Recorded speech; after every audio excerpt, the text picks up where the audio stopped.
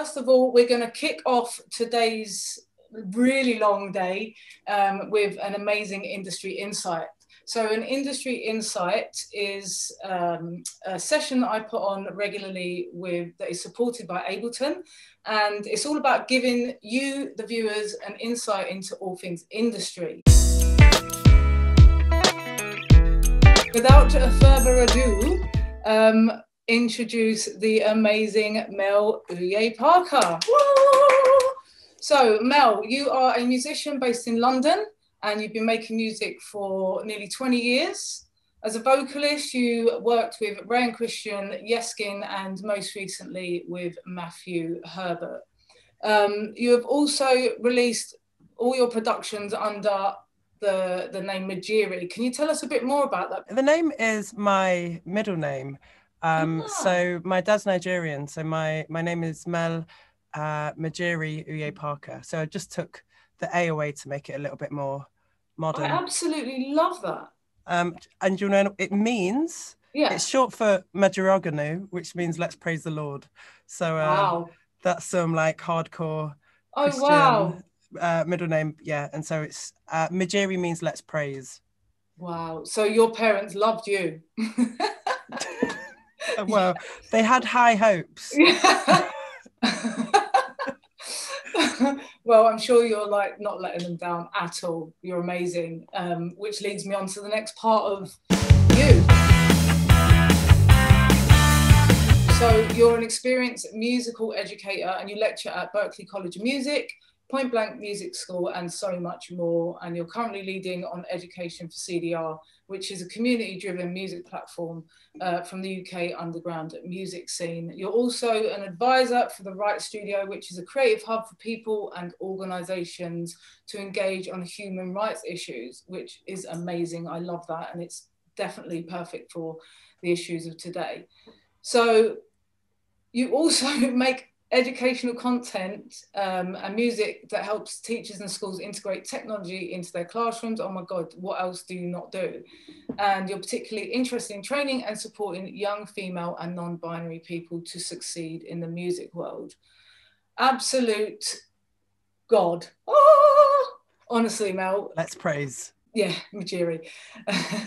You're someone that I've met recently and you have started teaching me how to use Ableton. And I remember when I first met you, you've just got such an amazing aura about you, the way you teach, the way, you know, what you stand for. It's just so inspirational.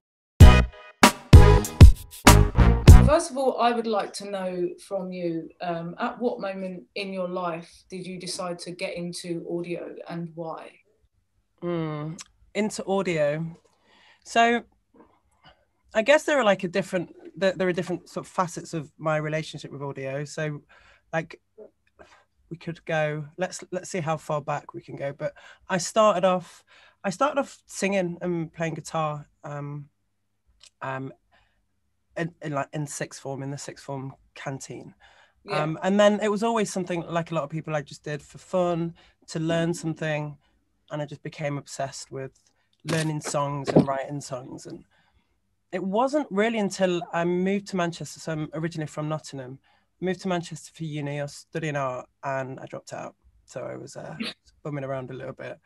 And I was playing more and more guitar, and then I started doing open mics. And so it was like getting a little bit of momentum. And it was probably when I met a really good friend of mine, two good friends of mine, that they were singers and they were a bit older than me, and they, you know, had their kind of like days in the Manchester limelight music scene, coming up with Grand Central and those labels. And that's just when I actually saw it as something that you can do. And so just, yeah, as a 20-year-old, getting lots of encouragement and exposure to lots of the different sides of the music industry, it was then. And so yeah, and that has kind of mutated into what I do now, but it's kind of humble beginnings, I guess. Yeah. Was there anyone that you could have looked up to that helped you on your journey, to help you make those decisions, being a woman? Yeah, so the two friends were two women. They were actually seeing each other at the time. And yeah, it was definitely just like lots of nurture. Yeah. As I said, they were a little bit older, like, and so it was just it was a really supportive environment. So one of them had this like amazing, huge, like gospel voice. And a lot of these big voices were the voices that I kind of that always made me feel like a little bit shitty about my voice, because it was really low, I feel not much range, no like melismatic, you know, like none of those. Yeah. And so my friend that had this to me this amazing rich voice would then say, you know, your little puny thing, that's what you do in your own way, and like just hone that, and you know, concentrate on the tone, and you know, having sort of strength so you can hold these notes or whatever. So it helped me really like find myself in my voice and in my writing. You know, I wish I had that support when I was growing up, being an artist, because I first became a commercial artist when I was 18, and I've got a really soft, husky voice. And at the time, it was like the 90s, and there was like, the 90s, like you had the guys were singing. You had really, everyone, yeah. And they're like, yeah, you're not the lead singer, are you? And yeah, I don't, and it was just, it was when Aaliyah came onto the scene, and I was like, I can relate. There's hope. She's got a really soft voice, and she's like out there. And it was like, that's the first time I started really believing that I could be an artist without having to be in a group or anything like that. I could like hold my own. So I think it's really important as young women to be able to have role models when you're growing up. I mean, you're lucky that you had two amazing women that helped you out and gave you that belief in yourself at such a young age. I think it's really important. What's interesting about that is when you hear many stories, not most, but a lot of people's stories of like singing. And I did sing when I was younger. I was in choirs, but I was never like a singer. And I guess this is how it is at the moment, that like music generally is just seen as a way, like it's either a commodity or it's something sellable. And actually this is why lots of people are scared or intimidated about picking up Ableton or picking up an instrument, because they're not okay with just being okay at their instrument, and it's just about the enjoyment. And I think when you are compared to like the biggest singer in the world, and you're comparing your talent to that it's a very specific talent, that's really damaging to you know, a young ego, I think. Yeah, I agree. Do you think it's got anything to do with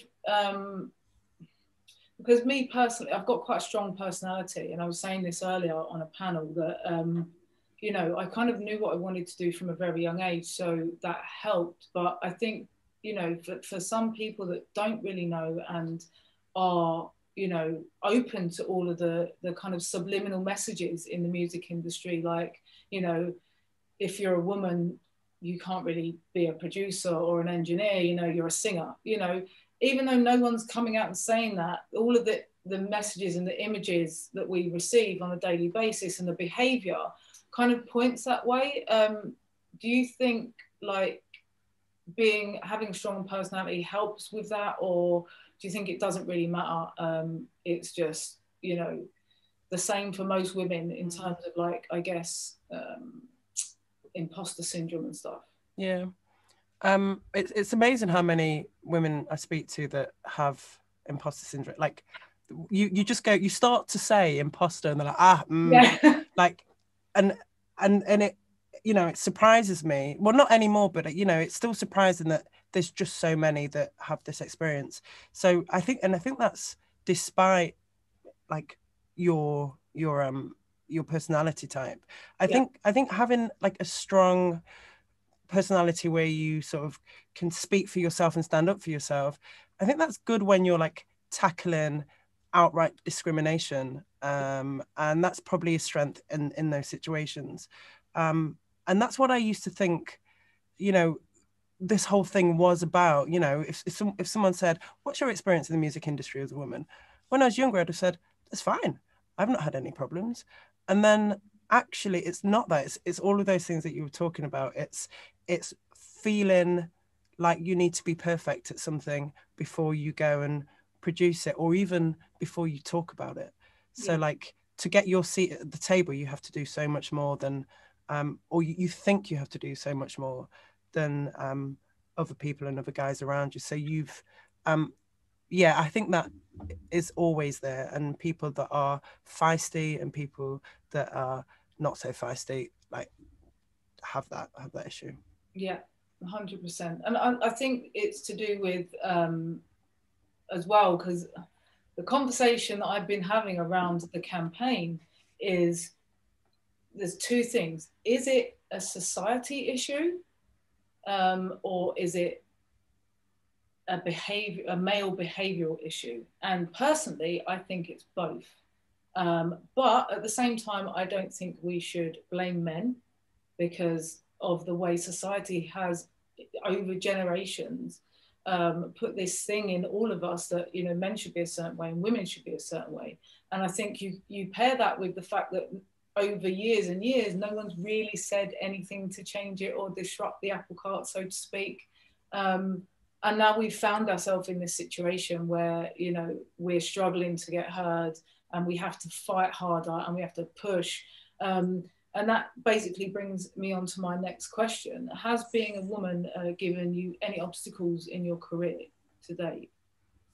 I think the obstacles that I've faced are the internal ones, and I mean, and that's as big as any external factors. So yeah, I think it's just been my I think it kind of bred some perfectionism, or some, like, I was just afraid to put myself out there. I was afraid to talk, to collaborate, to show my work. And it wasn't really, I've always been confident in my musical ability, so it wasn't like I would question everything. But it really wasn't until I started teaching and seeing all the different types of people coming through, and actually realizing, where I lay in the whole landscape, that I actually got a really clear picture that was a bit more objective than just me. Like, I'd be looking at like a muff wiggler forum and you've got some people that love the serial numbers of equipment, and they love that. They love to talk about the models and the serial numbers and how big the barcode is, and that is fine, each to their own. But I would see that and I'd be like, this isn't my world. Like, oh, I can't. So I'd just be like lurking in the chat rather than contributing, because it worried me. And that, might be largely a personality issue, but I think there's definitely something to said with how technology has been, how women are perceived to relate to technology. Yeah, 100%. And I saw that when I started my YouTube channel last year, and I started kind of doing walkthroughs and stuff. And also when I started using Ableton, I was looking at tutorials and I was like, white man, white nerdy man with glasses, white nerdy man with glasses, black hip hop man talking about himself, black hip hop man talking about himself. Those are the only two differences that there were really when it came to tutorials. You either had the nerdy kind of style, which went into way too many words and things that you didn't really want to know about as a beginner, or you had the style that was just all about like ego bragging and all of that and talking about themselves, so you didn't learn anything either. And I'm like, I need to do something about this, because one, there are no women, and there are no women of color. And so it really stood out for me, especially, it's not because there's anything wrong with either of those two people doing tutorials, because I do have a bit of nerd in me, and obviously I have black in me. So I don't have, actually I won't say that, because I was going to say something that could be completely misread and misunderstood. But my point is, there's a huge gap. And one of the conversations I was having earlier today is, we have to make sure that we are visible for other women and younger women, and people that identify as female, or non-binary or trans. We need to be visible so that they can relate, you know, and they can feel that little bit more confidence that maybe I didn't have or whatever. And I think that's what I'm trying to do with the whole events of today, with the campaign and stuff like that. And, you know, with people like yourself, like I identify with you. Do you know what I mean? I look at you and I can identify. We might not be, you know, the same person, but you look like me, you know, you're of color, you got freckles, you know, and it's like, I'm like, yay, believe it or not, and that's so powerful. People that have freckles, and it's yeah. like, and I think even like just and you know, I think it works on multiple tiers, right? So you've got these people coming up and all the people you know, trying to learn or on like on their learning mission, but then also as like a professional in music education or production, it's like that is also really important to have this network of women, a diverse network of people that you can identify with you, because it lifts you up and it it makes it's, you know, I came to have this chat with you today and I didn't have the same feelings as I would have in another situation where maybe I don't have people that I identify with. Like I knew, you know, there's a shared understanding. I know Shona's not visible at the moment, but there's this shared understanding that just gives you that confidence. It gives you that up. But and so you come in like feeling calm almost. You don't have that unnerving feeling of, oh, what if, you know, there's nothing to prove, right? That is exactly it. You don't feel like you have to prove yourself. And, you know, I'm sure you and many other women that are watching this have been in many positions where we've had to prove ourselves or felt like we had to prove ourselves. And like you said earlier, it might be a subconscious thing, but that's been put there by behavior that has been created over years and years, you know. And one of the things I said today is I'm going to stop, as of today, using the word female in front of producer and singer and engineer and, you know, songwriter. Yeah. I'm going to stop. I'm so exhausted by it. And, you know, at a point it was a thing, you know, that kind of made you stand out. But now we don't need to do that. So I'm encouraging everyone as well to stop using the word female in front of, you know, your job description. That's really funny. I remember that there was when I first started advertising myself as a like a one-to-one. So I worked in schools and colleges for a bit, and then before I became like a renegade trainer, and like I was like, so the first, like my first like testing ground was Gumtree. So I put my name up, and there was this question of like, shall I use Melissa so I appear as a woman, but I don't want to alienate the guys, and like, because, you know, when you're desperate, you do desperate things, don't you? So it's like, let's stay, and I'm Mel to everybody. But I remember that was a decision to not play into any prejudices that like could be there, and it's just like, no, I'm not going to do that again. That's what I mean. Guys would never even think of that. Like one of the girls earlier today on the panel with the University of Winchester, so one of the young women was like, you know, asked a question and said, you know, if I want to apply for a job in the industry, should I use a picture of myself being, you know, to show that I'm mixed race? And I was just like, whoa, you know, and I was like, what do you think you should be doing? And she was like, I don't think I need to do any of that. And I was like, exactly. I said, this is what you need to understand. Believe in yourself and know you don't have to do any of that. Like, I'm guilty of it. I'm guilty of, you know, putting she in front of everything, especially like when it comes to hashtags and stuff like, and female this, female that. But I think it's got to stop now, you know. There are so many men, like since I've launched this campaign, some of the guys that are coming on today have been absolutely amazing. And like Steve Bowman and Tony, I've forgotten his name. God, why can't I remember his name? Tony Mance, that's it. So they have been so integral to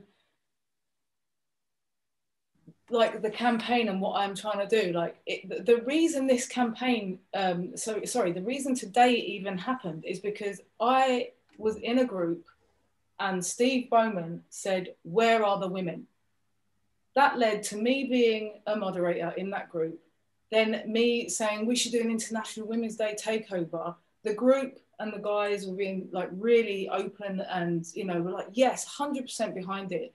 Steve got a t-shirt, you know, and he's like, it shows there are white men in positions of power that want to help. They want to make a change. So that is, because I don't want it to all be kind of like down and, you know, negative. You know, I just want to say there are amazing things happening, but we need to have the conversation and we need to keep having it. Not just on International Women's Day. Do you know what I mean? It's a conversation that has to keep being had. Yeah, I think one of those things, yeah, because it's very easy to get on, be a bit bashy with this, and I think it's not just the behaviours that are done to us, right? It's actually just taking a moment and being aware of all of these sort of subtle micro, they're not even microaggressions, but these things that might be in place, like I might already go into a studio situation, for example, and not feel okay about speaking out first, or you know being very forward. So it's about just actually everyone being aware of the issues, and then maybe just taking a step back and just giving somebody the opportunity to actually flourish. And that's what you do as a good person. If you're in a room and there's somebody that isn't talking much, you just you shut up for a minute. Yeah. That's all. So it's just like, actually just take this, extrapolate it to half of the world, and then we're good. Job done. Problem solved. All right. Just a quick one. We're done. We're done here. Bye. But yeah, like it's just, I think it's having this awareness, and you know, people don't have to feel, you know, defensive or have any guilt about it. It's just No, I agree 100%. And I think we're going to be touching more today on studio behaviours, men in the studio environments, and how we can address them to make women feel more comfortable. And once again, like I said, I don't think we can blame men, because they've been used to it for so long. It's like, you know, if you've been doing something, it's a learned behaviour. And unless we have these conversations, and not in an aggressive way, like in an educational, coming from an open point of view, you know, it's only then that we can actually, you know, educate someone and then be like, oh, do you know what? I didn't even really think of that. I didn't know I was doing it. And then they become aware, and then they can just change. And it doesn't need to be this kind of male bashing thing. You know what I mean? We're in this together. And that's the whole point. So my next question to you, I guess, is do you have any kind of advice for anyone watching on how they can benefit their career, how they can get into the field that they love, whether it's engineering, production, you know, being a woman, from your perspective, I guess? So I think, like, I spent a lot of time like doing it on my own. So and that was because of, for all of the reasons that I spoke about before, about just not feeling confident enough to put myself out there or to collaborate, or so I would be just alone in my home studio with Ableton. Well, it was Logic then, but just and I found that was such a stark contrast to where I was before. And I was playing in bands, I was jamming, I was collaborating all of the time. And then when I got into the more techie world, that all collapsed. So my advice to anyone, and my advice to myself then, is to just open up from straight away before you start getting any before you start becoming precious about what you do, and you know, before any ego starts being attached to what you do, because it gets harder to then, you know, bear all, especially when nobody's heard your stuff in 3 years. It's just like, this is what I've been working on.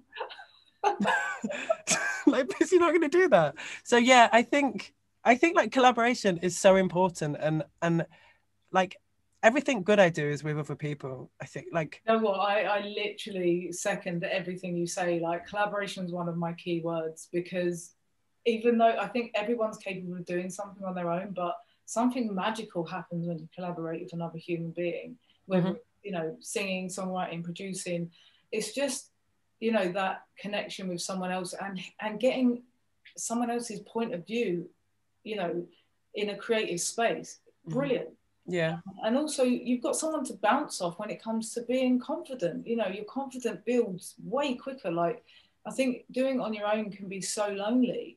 And also then the imposter syndrome kicks in. You know, you've got the voices in your head telling you how rubbish you are and it's not good enough and all this. Whereas if you're sitting with someone, they'll be like, oh my God, what are you doing? That's wicked. And you're like, yeah. And I think you chase the vibe a lot more when you're working with people. I think when it's you on your own, it's really easy to start mixing and start getting into, like, getting under the hood and like leaving the music behind. And I did that for a long time, like trying to get an amazing sound. And I literally stopped making music for like 2 years when I was really concentrating. And I think maybe you need to do that, maybe not stop making music, but you need to spend that time. But like when you're with somebody, it's actually about the musical ideas. You're not going to sit and process a kick drum for an hour together. Yeah, you might do, and then talk about barcodes. But I don't know. There's just not that space to do that. So then it becomes about this. It becomes about the beautiful moment of making music. Very random question. Don't hate me. Can you beatbox? No. No. Okay. Oh wow. You have to beatbox. Right, I'll show you mine if you show me yours. Right, you ready? Right, yeah. Well, I'm going to give you 90s beatbox. All right. So, but I'm going to do it as well. So this is me, All right? Hang on.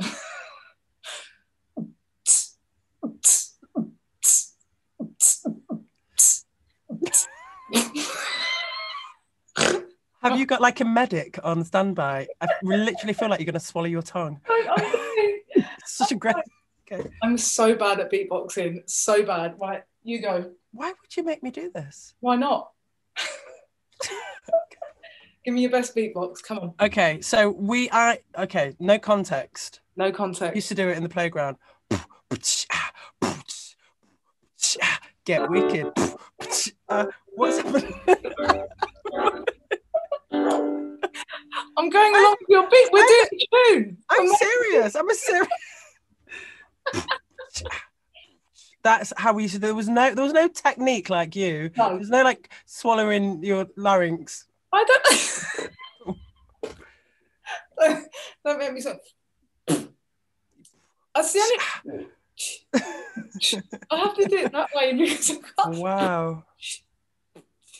If you'd have told me last week that we were beatboxing, I'd probably be an expert beatboxer by now. Yeah. And like bags this big. Or something. We'll practice. It's fine. We'll do it together. But that collaboration. Boom. Okay. I think everyone can agree that something magical happened. Yeah. See, that's a number one right there.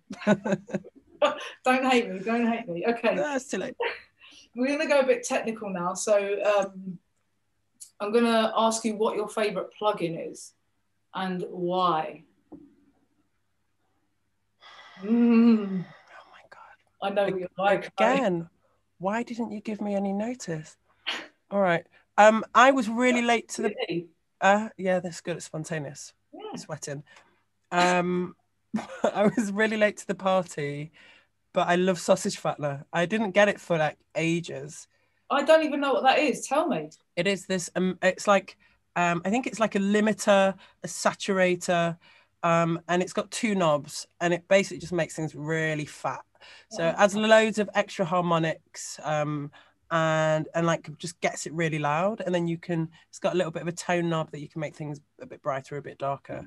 But it's yeah, if you want like a really fat snare sound, then put that on it, and basses and everything in between.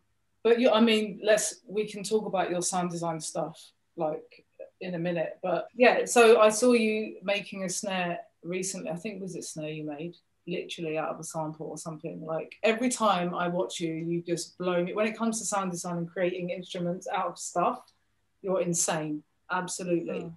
Last question. Do you have any tips on either reverb, compression, EQs or filters? You can choose which one is your favorite. Filter. Yeah. My new favorite tip is and I'll show a little bit of it when I do when I open up Ableton, but I really like getting like a long sustained sound and getting an auto filter and just putting it all the way, just closing it completely. Yeah. And then using the side chain within that to open it up. So I think it means that you can get some like really nice choppy, kind of stabby sounds out of something that might be a bit like, evolving, I guess. Amazing. But, have you got any particular filters that you like?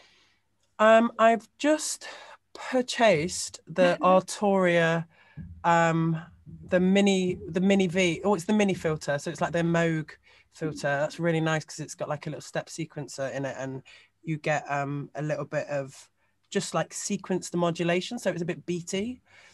So yeah, I love that. A lot of the time I use the Ableton auto filter because it's great. I really like the filter on the Sound Toys because it's got a dry wet to it, which is, you can get because a lot of producers, when I hear their stuff, if I'm marking or if I'm going over, like the tendency to like some have the tendency to really swallow the sounds, so it sounds really underwater, and I'm just like, just like open it up a little bit. And so you could do that with a little bit of dry and wet, so you still got a little bit of the high-end frequency information.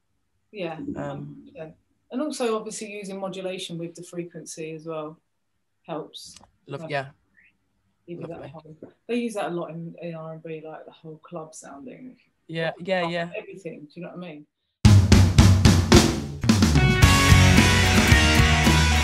What are you going to teach me today?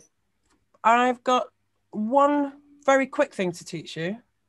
And then we can open it up and I can teach you more things. So I'm going to teach you Ableton, some Ableton, but we're definitely going to just look, because I remember one of our first meetings, and like, you've got a great voice and a good ear, but like you were like, look, I don't do theory. Don't talk to me about theory because I don't do it. You weren't quite like that, but so I thought I'd show you the scale function in Live 11. It's a game changer. So I'm going to get, what have we got here?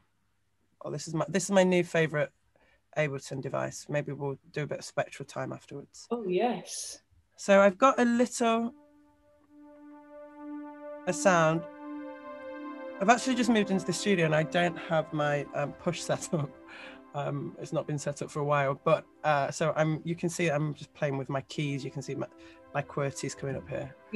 But I'm gonna let's just go into the actual clip mode. So I'm gonna double click, make a clip, and then we've got the good old piano roll down here. Let's just clean it up a little bit. So generally what you used to have to do when you started, if you wanted to quantize into a scale, in Ableton Live, you would go in, find scale, choose a scale, and blah blah blah. And I've been happy with that.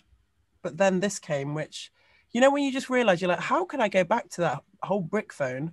But you were fine when it was out. Like, the scale device was fine, but this is better. So if you just head into this clip mode here, engage scale.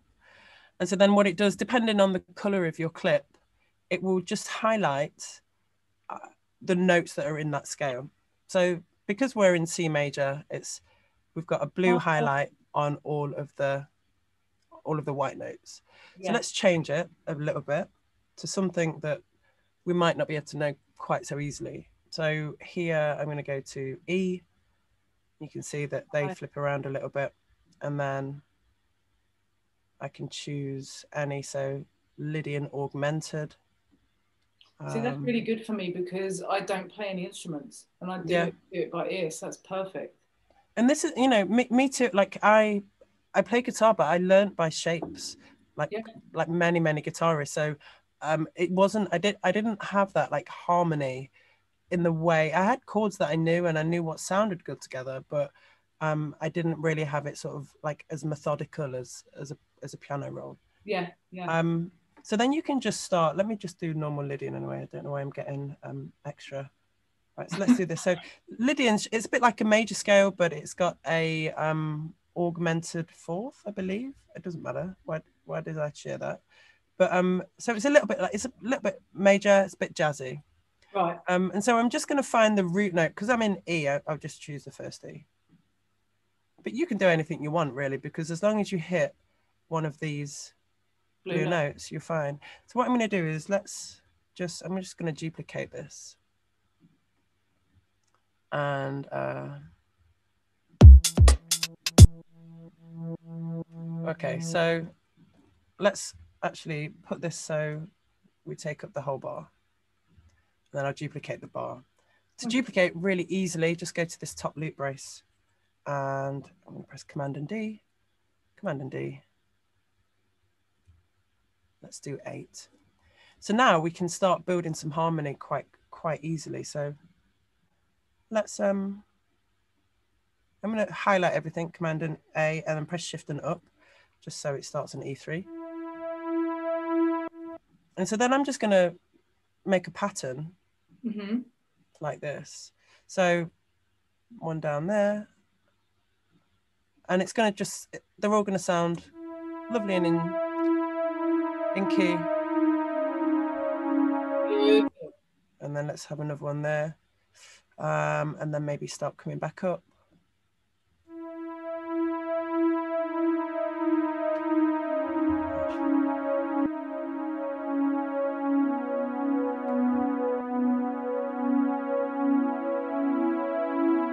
Okay, so we'll leave those with, let's make these longer. All right, so this is a little progression in E Lydian, and you could just do that straight off the bat. So then let's Command and A, and then I'm going to just hold down Option, and that's your universal copy. And I'm going to add some harmony. So in this case, and you don't need to know this, you can just trial and error. But if I count like 1, 2, 3, so this is the first one, then that one's the second one. If I count 3 down, that means I've harmonized it. You'll know that that's like a third as a singer. We'll be able to hear that. So you can hear. And you hear that one that was off. Yeah. If we're writing a horror score. It's not on the blue note. What was I thinking? So then I'm going to go to the next blue one there. And then as long as we're on the blue notes, I'm just going to check everything. Then job's good done.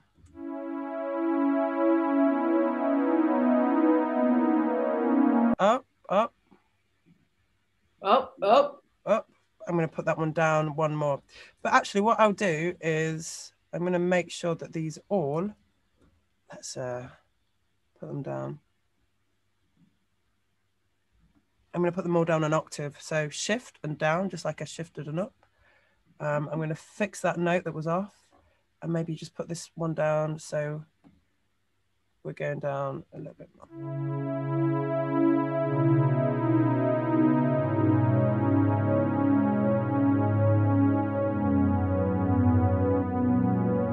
And then these, I'm going to just let them go their own way.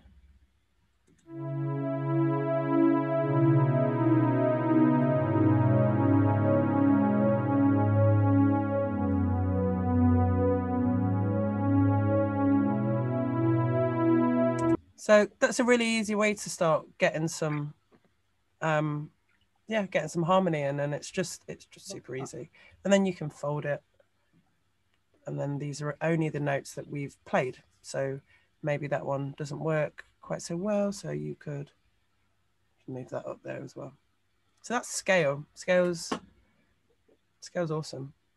I love it. If I'm starting a track and I've done that, what you've just done, and then I want to add something else in, can I just copy that, take the notes out, or change the instrument so that I get the same notes but a different instrument? All right, yeah. So let's go to, what I'm going to do is just open another MIDI track like this. I've got a drum rack that's automatically signed, but let me just delete that. So I've got a new MIDI track. Let's go back in and let's get the synth that I used. Oh no, did it on the wrong one. And then we can go down to maybe get a key. All right. So we've got these nice little, let's see what this sounds like. Right, so sometimes a really nice way of generating melody, especially when you've got, because this is like the foundation already. So especially if we've got this harmony, I'm going to just alt drag across. So, okay. We could keep that there for like a dramatic aside, but actually you might want to just start creating, depending on what genre of music you're making, but you can start creating a little rhythm on each of these. So maybe let's go in. I often just keep my grid on 1/16 just because that's the way I work. I think I kind of understand these little sort of 4 per square, and I work within those a lot. But so I'm just going to copy and drag them over and see what happens. So we have like a little triplet thing. Okay, you get the gist. I see what you're doing. And then you could like copy these over. I've already forgotten which ones are deleted. Or we could just do it again. This is the beauty of it, though. This is why I love these sessions. Because they never go 100% right, like life. And then so you can get the gist. I feel like I need to just finish it for completion. Yeah, okay. Maybe you can do some beatboxing to get us all. Yeah. Thank you. Totally inspiring. Really. Somebody needs to get you some tissue or something to wipe. This is why I do that. That was yeah. Don't swallow your tongue though. So I'm gonna get this. I'm gonna just make it a little bit shorter because we don't have all day. So quick way to do that is just Command and L, and then you've got a little loop.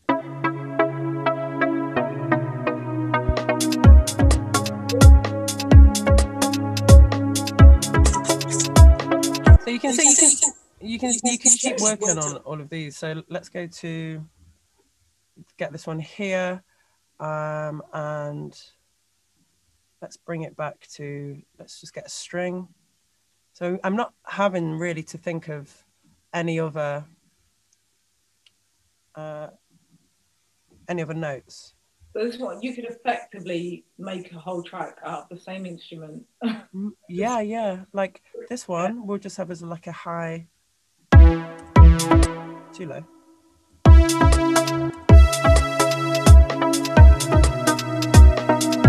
So deep. And that's a really nice trick, just to have like the sustain pedal note, they used to call it back in the day, but sustain on like the root note, that tonic, and that could just go on through the whole track, and it will sound really nice. Yeah. Do you want me to show you the filter trick that I was discussing before? Okay. So we could probably do it. Let's do it on this.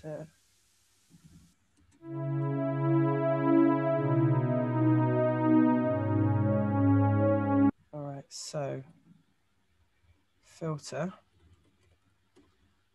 Guys, if you guys are watching and you have any questions for Mel, please feel free to ask us. If there's anything you wanted to go over or talk to you about, specifically in Ableton, she is the Don. It can be related or unrelated as well. Yeah, of course. Anything to do with today's events, please feel free to ask away. This is a safe space and it's your opportunity to pick the brains of these amazing people. So take that opportunity. All right, so I'm just going to open like a sidechain track. Call it sidechain. And then what we'll do with this is, let's just put a wavetable on. So for people who don't know what sidechain is, do you mind explaining a little bit? Yes. So what we can do with sidechaining is we can, let me explain it in the context of this. So this filter at the moment is just all the way down. We can't hear anything because I've just eliminated all of that sound, obviously. Open it back up, we've got some sound. What we can do with sidechaining is we can route sound through the filter and we can get that sound or that signal to control it. So if it was my voice, it would go like this. Every time, okay, every time I speak, that goes up and down. And so it's most famously done with compressors. So you could have a long sound, and when you compress, you basically the sidechain compresses and attenuates, turns down the volume of whatever track the compressor's on. In this case, we're going to use it to open up the filter. So it's kind of doing the opposite of sidechain compression. So a lot of, not all, but a lot of devices within Ableton have a sidechain function. So always be curious. There's loads of little folders that you can open, loads of little panels. So that says sidechain. So what I want to do is I want to route some sound into this. So let's go to, this is going to be my sidechain trigger or source. So I'm going to grab, I need to have some actual sound coming through. So I'm going to put a synth onto this. And then, oh, look at this. And it's remembered that I'm in eLydian, which is just wonderful. That's what I was going to ask earlier, when you open a new thing, so that you don't have to keep putting it back to the same note or scale. Yeah. It just does it for you. It's that clever, yeah. It's just too much. Like every time, it's just too much. We should probably tell Ableton just to pare it down. Just less good things, please. Yeah, can you just stop being amazing? Make it a bit harder for us. Yeah. And so here, let's go with just something like this. I actually want it to be playing on different notes than my thing here. So actually a good thing that we can do, I keep saying thing. So, but what we can do, so is, because I want this to be playing not at the same time as this. So if we So in between press, so what I used to do is go back and forward like this and go, okay, there's not one there, like I dribble a bit, but then what you can do is press shift and highlight both of the clips, and now you can see it gives you this little overlay. So then I can decide where I want it. So I can move that around. Maybe I want them both to hit on the same first. We'll see. And so let's see how that sounds. Okay. I think I'll do that instead. And so this is the sidechain. And so the sidechain is going to be, remember, it's controlling this one here. So the sidechain, or say sidechain because that's easy. So press sidechain, audio from sidechain. Okay, bring the envelope open.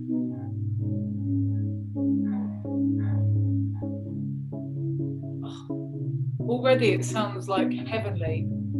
Yeah, so that's something that we might have not been able to achieve with this really long sustained note. So you're affecting a little bit of rhythm into this. And then, so the envelope is just how much this side chain is going to be influencing our filter. Let's turn the source up. And now, hopefully, fingers crossed, it's going to sit nicely with this other one. No, not you, not you. You.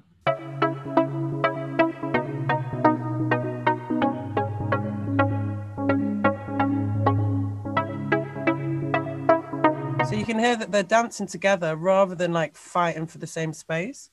This one's a little bit OTT. It's a bit attention grabbing, isn't it? Like, take your heels off. Huh? Take your heels off. Get your flat. I've never heard that before. That's brilliant. I just made it up. Did you? Genius. Genius. So maybe I'm going to probably put less notes in the side chain. The thing is, it's immediately making me feel like I'm on a beach in Ibiza. Oh, one day that will happen again. Oh. So let's try that now.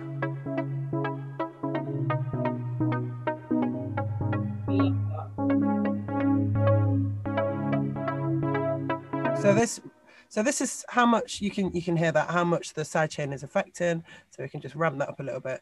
And then this is like a little envelope, so we can change the shape. So with a longer release, the filter's open for longer. Shorter release, we can make it a little bit more percussive.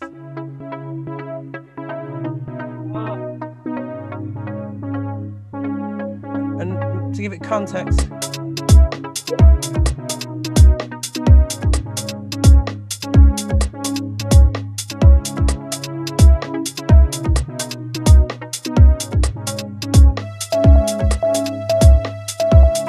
so now my side chain, I don't want that.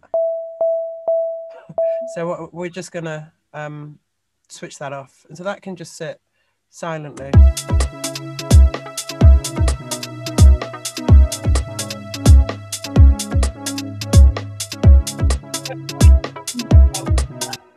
That top end sound, the continuous one, how would you go about doing that very quickly? Like processing it, like what? Doing what? Yeah, if you want to add some reverb to just make that long high end sound a bit more, better. Bit better, okay. Less in your face, should I say? So there's a couple of things we can do. We can add some chorus to widen it up a little bit. So at the moment it's very mono and it's just in the middle of the stereo field, so our perceived middle, which just really means that it's coming out of each ear or each speaker at the same volume. But what you can do with chorus is what chorus does is it detunes one of these very slightly. So, we've got two signals coming out the same, different ears. So chorus will detune one slightly, and that works like, if you're in a choir or me and you are singing, yeah, that's very different than you singing twice or me recording you twice. If I record you and just put yourself over yourself, you would just sound louder. Yeah.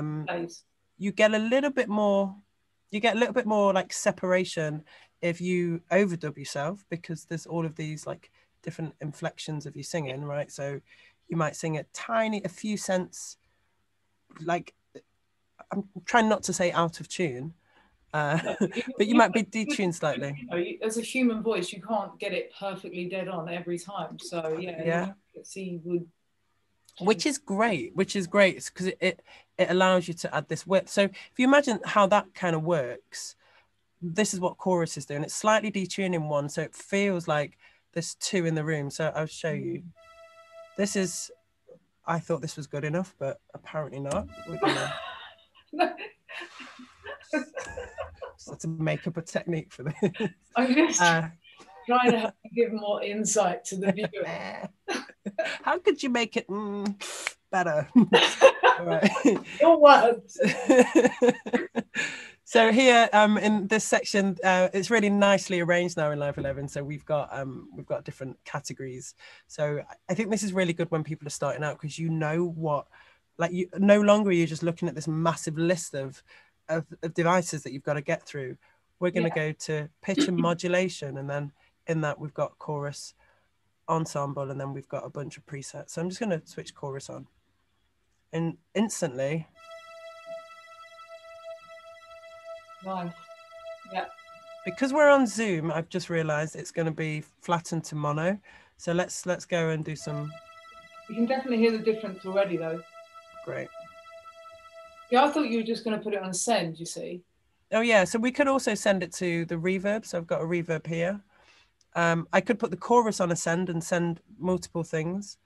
My second favourite, it's not really my second favourite, but another favourite device is the Tal chorus. So this is a free chorus that's modelled on the Juno choruses, really famous. So we can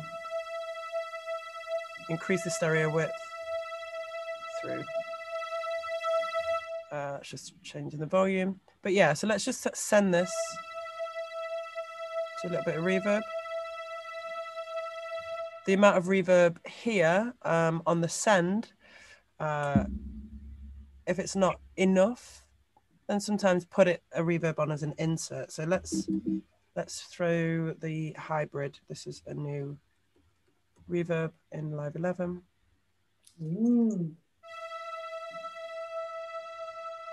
So it's getting a little bit further away. You could also just take that top end down a little bit, just so it's a bit less harsh.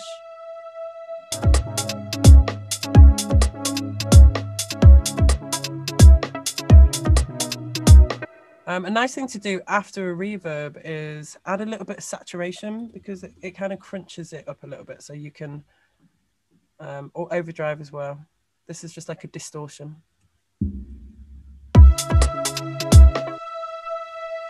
With, without.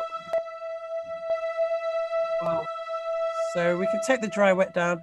If you don't know what you're doing with saturation, these are your three most important knobs. The drive, so it's what you're driving into the unit. And then the dry wet, the amount of dry and wet signal, and then the output. So you can just, if you feed it in, see there it says 12D, 12.6. Maybe you want to take it down 12.6 as well. So you're not actually turning it up. You're just adding distortion.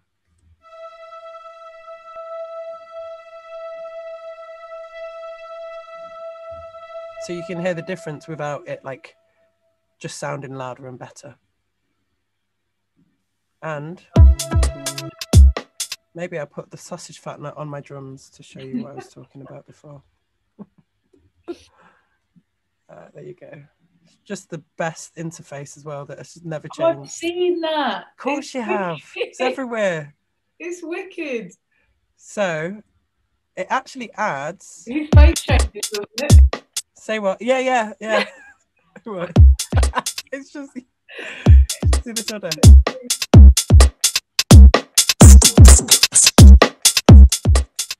So we can give it a little bit of colour.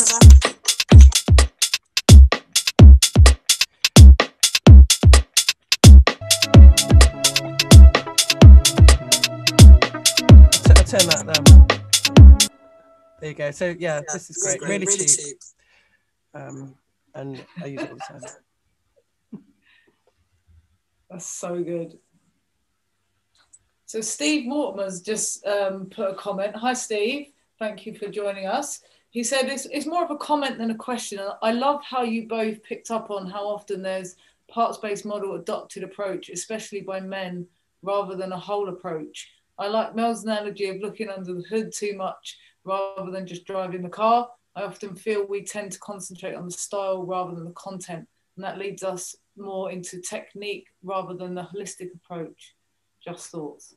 I agree, 100%. You know, we have to just focus on the fun part of it. I still do it. I still kind of, when I'm trying to make a track, I automatically start doing mixing as I'm going, and it's an awful habit because you get lost and then it gets ruined. Yeah. And I remember playing a friend of mine. It was, when was it? It was probably about 10 years, 11 years ago. I was still in Manchester. And I played him a song, and I've been working on the kick a long time. Yeah. Like the kick was like, yeah. I played him this song and he just went. Is that it? Because there was just like, it wasn't very interesting. There was nothing happened, but the kick. The kick was amazing. Pen kick. It was brilliant. Yeah. So like, oh man, Tasuli, if you're watching, I don't think you are. But yeah. That's brilliant. So I agree again. Yeah. I've got a question here from Eris. Does the sausage flattener use upward compression? Yeah, it must do, because it makes things louder. I don't know what it uses because I can't get inside, but I think it's like another great plugin which is similar and I think just as overused is the OTT. Oh, that's the one that I was trying to ask you. Do you remember you said it and I had to message go, Mel, what's that thing? I think it was the OTT. It was the OTT. And the OTT uses upward, that's the upward and downward compression. So it's actually making the quieter sounds louder, right? But it's also attenuating the louder sound. So you can push the whole thing up.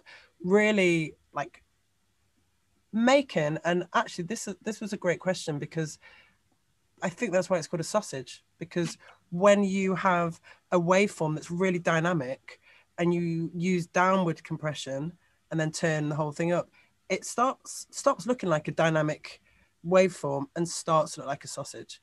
And that's why you don't want too much compression, because you want the dynamic range, you want the difference between really quiet sounds and really loud sounds, because that's what's interesting. So yeah, I think I would guess that it probably does that. And yeah, and so this is what this is doing here, and you can hear the difference if we've got this upward compression on each of the frequency bands and this downward compression. And then you can actually hear that it's making everything a lot quieter. But you can hear the little artifacts, their little sounds a bit like a good beatbox, and they're being brought to the front. But what you can do is do things like turn the volume up. I really just use these knobs. Getting a bit louder, and then bring the amount down. So I use just a little bit of OTT without, just a bit more present.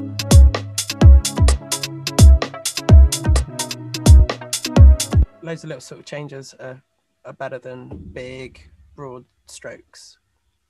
I have the tendency sometimes to overdo my compression. And it's probably because I don't have a great monitoring system. So yeah, and a lot of people don't realize that compression does make things quieter. Yeah, you know what's really good, but it's pricey. Not pricey, but it's just another subscription. Is it Sound Gym? I started because they've got. I wanted to be better at like identifying like frequencies, and I think because it helps with like things that sound a bit muddy, if you can really hone in, like, oh, that's 300 hertz or whatever. Yeah. But they've got a nice little program in it that's about knowing if something's over or under compressed.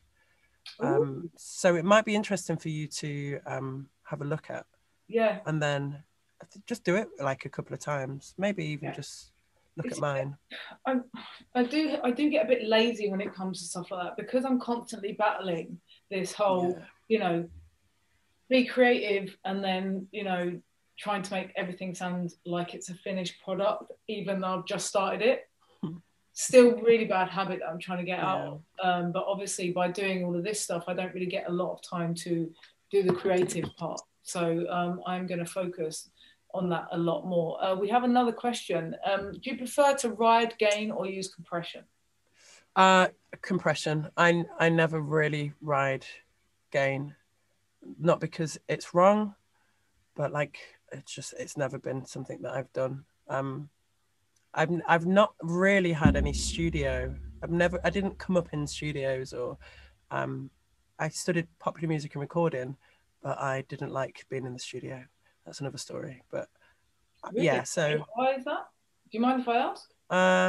Yeah. It was because the first day I went in, the tutor was a bit of a knob, and I went. He was like, "Check. I think we were meant to read a handout beforehand. I don't know. It was a long time ago." And he said, "And like, see if you can do this thing." I think he showed us, and then we had to copy. And I went over and just started like pressing faders and pressing the aux button, and he was just really. He was like, "No, why are you touching everything?" It was like massively dicky, and so I just didn't. I hated going in the studio. I hated. So relevant to I know, yeah. Today, and the way that male behavior in the studio affects.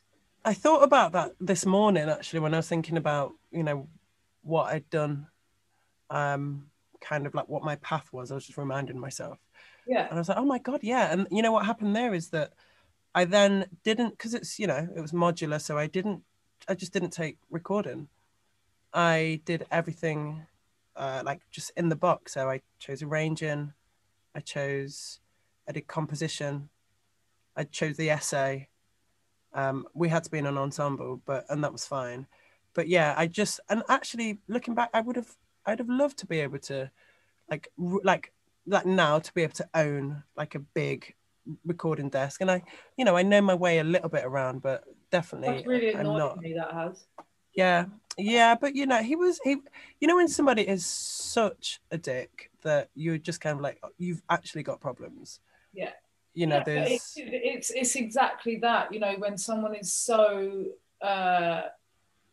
protective of their environment and has that awful attitude of I'm better than everyone in here, and you need to respect me because of my insecurities. Why does that give someone the right to effectively change someone's life choices? Yeah. But he was big in that moment, and he was definitely the boss of that dusty little studio, and he might still be there. Who knows?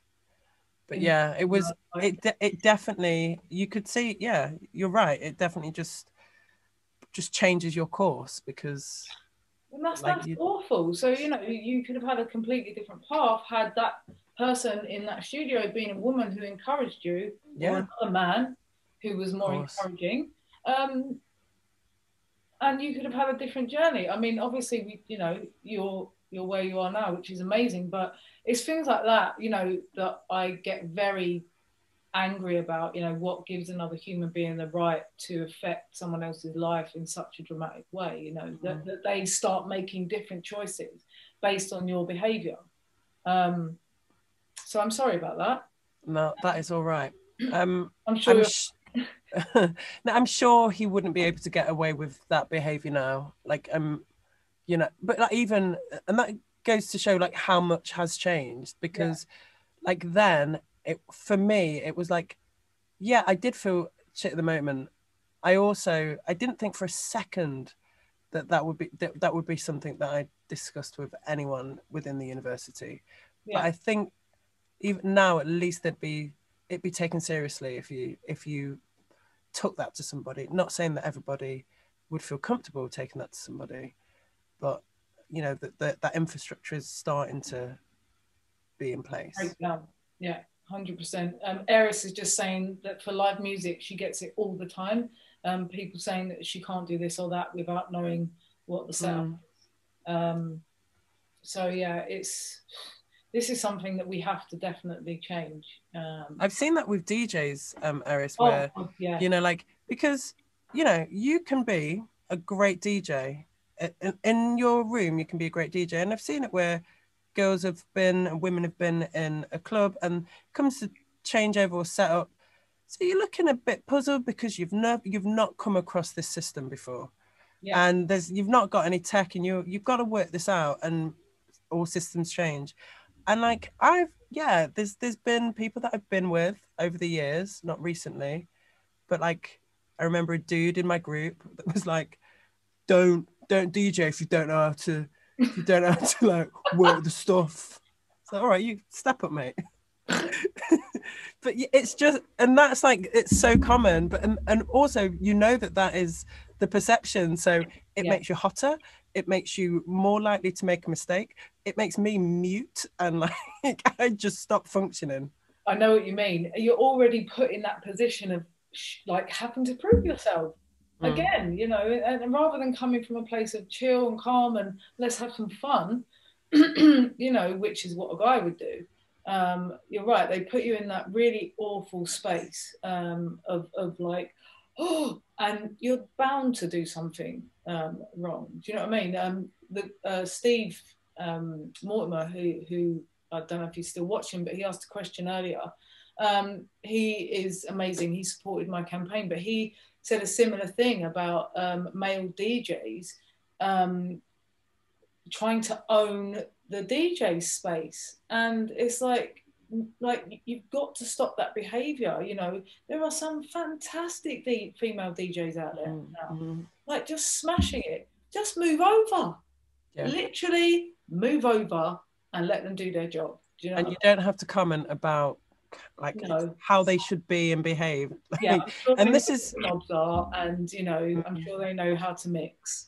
Yeah, it's a very annoying space though, because there seems to be this like with women DJs at the moment.